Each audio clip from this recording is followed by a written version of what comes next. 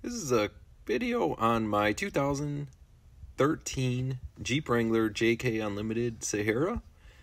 So I'm doing a review for the 100,000 miles. Right now it is 11 years old. This is July of 2024. Figured I'd make this video because sometimes Jeeps and Wranglers get a bad rap for reliability. And I have had no issues with this vehicle, really. There are some nagging things, the heater core issue that a lot of these have. I've had to flush it a lot. And it doesn't, with that, if it gets plugged up, it doesn't give you heat on the driver's side, really hot heat. So little things, but the reliability of this Jeep has been really good. This is my third JK that I've owned and my fourth Wrangler overall. The others had no issues like this with the heater or any kind of plugging of the heater core. As you can see, I do have a powder-coated front bumper. That's a Rubicon 10th anniversary bumper with a 12,000-pound Badland winch. I do have JKS suspension parts in the front, the sway bar parts, and then Fox shocks. This is a daily driver, so it does see the inside of a steel mill. Every summer I try to kind of clean and do a good job on the frame, paint it and coat it so that way hopefully it'll last me a long time. The underneath is looking really good. The interior, as you can see, is holding up well.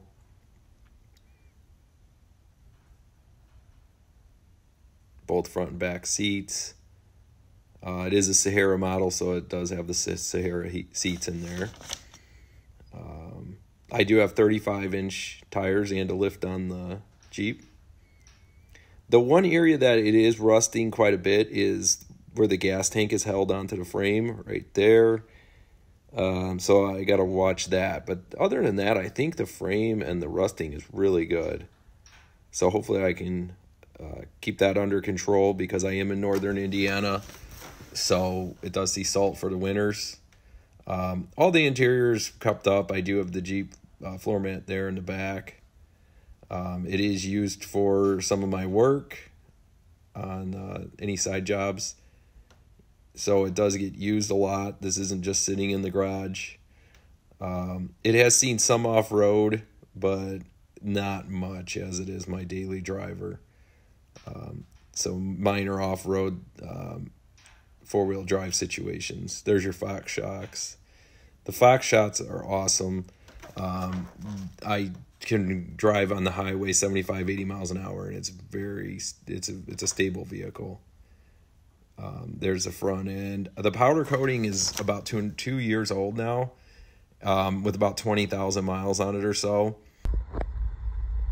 So I did upgrade the Pioneer stereo system, so it connects to the phone nicely. I do have the white trim. That was easy to put on. It looks kind of cool with the white car.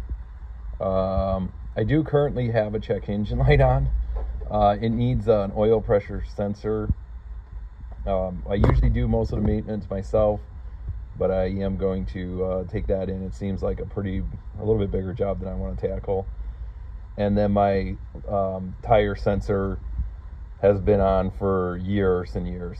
I do just look at the display to make sure all the tires are good, but that's been on forever. So hopefully one day I'll go in and get the tires worked on and have that fixed.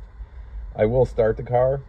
It doesn't have that tick that a lot of the JKs have in this time frame. So I will not really talk then, and you can listen to the engine.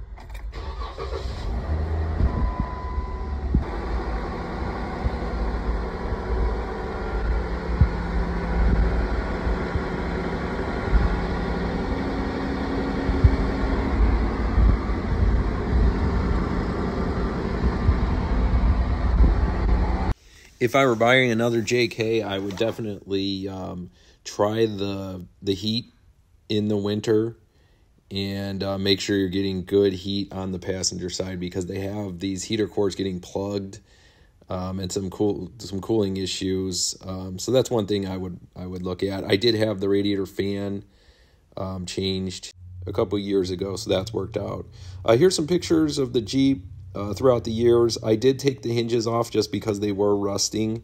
That's a common thing with the JKs. That's been about 3 years, and I do have to touch up some of the hinges. Are starting to get rusty again, but they were really bad when I took them off, so they're holding up pretty good. Just some shots of my Jeep. That's when I was putting on the winch. The winch is held up good. I don't use it too often, but it's a good winch. When I have used it, it was nice. I just got the Rubicon bumper off of Amazon. That worked out really good. It cost, I think, $300 to $400 to powder coat it. So overall, the Jeep has been a very reliable vehicle for me. I hope that continues. I try to keep up with the rust and everything, and hopefully have it for a long time. But if you're looking for a JK, I would just make sure to really check the cooling system. They do overheat and run a little hotter than other vehicles. Then take it on the highway and make sure it is stable on the highway at higher speeds. Recently, I did go to a synthetic oil. It's a high mileage oil. So that's been good. And you can just see, I don't take it off the road often, but when you do, the mud is horrible to get off. I'd much rather go on sand. This is just minor off-roading in Michigan. And then I have been to Silver Lake with it, which is pictured here. So, of course, in the winter, it's a great vehicle. Summer and winter, your Jeeps are the best vehicles for all seasons, really. I mean, you either love or hate them, but they're such great vehicles and such fun vehicles to drive. As I said, I've owned 4 Wranglers now. They've all been good vehicles for me. They don't come with no issues. It's not a Toyota Camry that you're going to buy and have it for 150,000 miles with no issues. But none of my Jeeps have ever had major issues and have huge problems with them. They've all had minor issues that I take care of myself. And as my life changes or I needed to sell a vehicle, they've always been the best resale value out there. I would put a lot of miles on and still get a really good resale value on all of them. Hope you liked the video. Please like and subscribe to the channel.